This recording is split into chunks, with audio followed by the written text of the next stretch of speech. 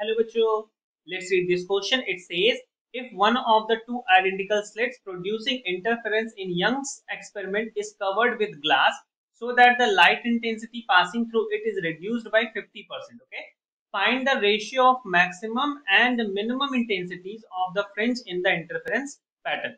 So the key concept which we are going to use here, key concept, यहाँ पे जो की concept हम यूज कर रहे हैं that is the intensity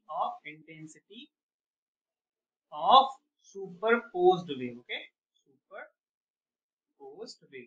interference में बेसिकली क्या होता है, दो वेव्स एक दूसरे से सुपरपोज करती हैं. ओके, तो बेसिकली होता क्या है कि हमारे पास एक स्लिट ये है S1 राइट, और ये दूसरी स्लिट है S2, और ये सामने हमारी क्या है S3 है राइट. S1 से कोई वेव आ रही है और S2 से कोई वेव आ रही है, दोनों एक दूसरे से क्या इंटरफेयर किया और यहाँ पे हमारी कुछ फ्रिंज फॉर्म कर रही है राइट. तो इसकी इंटेंसिटी अगर आप सपोज कर लो I1, इसकी इंटेंसिटी सपोज कर लो क्या I2 राइट. और उन्होंने बोला है कि one of them is just what 50% of the initial length. तो अगर हम सपोज कर लें कि I1 की वैल्यू है जो वो है I0 राइट. 50% का मतलब क्या होता है हाफ, तो I2 की वैल्यू क्या हो जाएगी, हाफ ऑफ I0 हो जाएगा राइट. और इंटेंसिटी के लिए हम लोगों ने फॉर्मूला पढ़ा है कि जो I max होता है that because the I max is just like with in root of I1 plus root of I2 whole square. और I मिनिमम क्या होता है, I मिनिमम होता है with in root of I1 minus with in root of I2 whole square right. हमें क्या चाहिए, इसका रेशियो चाहिए. तो हमें क्या चाहिए, the value of I max over the value of I minimum right. तो यहाँ पे हो जाएगा root of I1 plus root of I2 whole square divided by this is like root of I1 minus root of I2 whole square correct.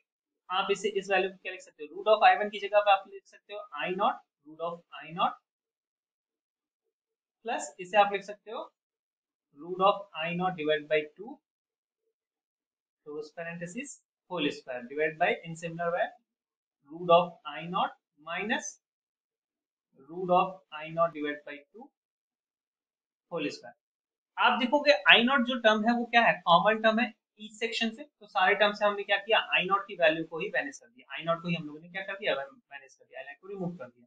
तो I max upon I minimum आपको मिल जाएगा function as like what 1 minus 1 upon root 2, 1 plus 1 upon root 2 divide by 1 minus 1 upon root 2 and the whole square on this right.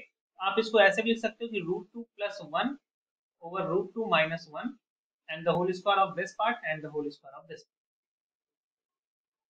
Okay ना, आप इसका क्या कर दो, इसको आप लिख सकते हो रूट 2 प्लस 1, इसको आप I max कर दो divide by I minimum, I max upon I minimum. जो रूट 2 की वैल्यू होती है ये होती है basically 1.414 plus 1 and divide by हो जाएगी 1.414 माइनस 1 होल स्क्वायर राइट. ये आपको मिल जाएगा 2.414 divided by 0.414 whole square, the value of this right. तो आपको ये वैल्यू मिलेगी समथिंग अराउंड 33.6 राइट. तो आपको रेशियो मिल गया I max upon I minimum is going to be 33.6. okay, so the ratio of the maximum and minimum intensity is 33.6 and this is the answer for this question. I hope you understand it well. Best of luck. Thank you.